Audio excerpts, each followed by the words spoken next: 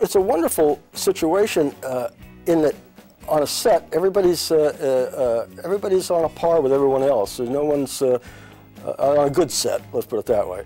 I mean, nobody's walking around like a cock of the roost. You know, or even Robert Young, who owned half the show, was one of the gang. He was an actor like everyone else, and that kind of environment, I think, is good for a kid because it gives him a feeling of being capable and respected.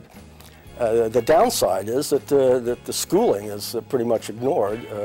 They pay lip service to it, but it's if you wanted to learn, you could learn.